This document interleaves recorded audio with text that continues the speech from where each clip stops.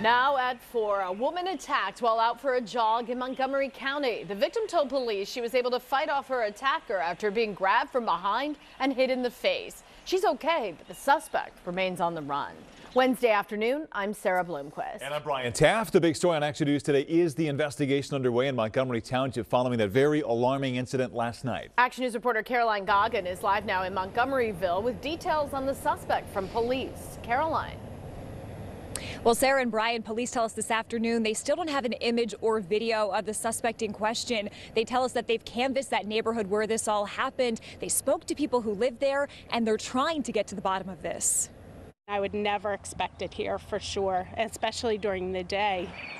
It was around 5:30 last night. Police in Montgomery Township responded to Westgate Drive and Longleat Drive after a woman says she was assaulted while out on a run. The subject grabbed the victim and the victim fought back, and then the subject fled towards Upper State Road. Lieutenant William Peoples with Montgomery Township Police says the victim had a cell phone on her, but she ran home to call 911.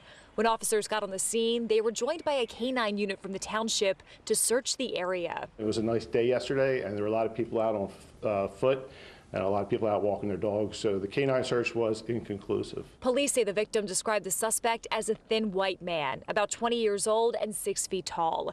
She told police he was wearing a black hoodie at the time, so she wasn't able to get a good look at him. There's been nothing like this that's happened, not only in Montgomery Township, but in the surrounding townships, so this is not a repetitive thing that we've been seeing.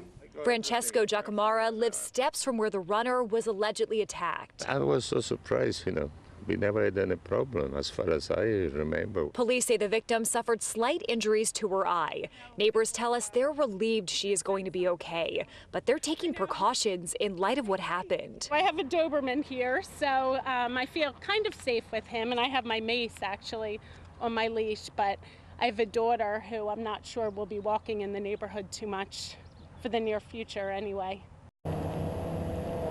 Now, police here in the township say if they are able to get their suspect, he will be charged with simple assault. They are asking anyone with any information about this incident to give them a call. That is the latest live in Montgomeryville. I'm Caroline Goggin, Channel 6 Action News. Sarah. Okay, Caroline, thank you.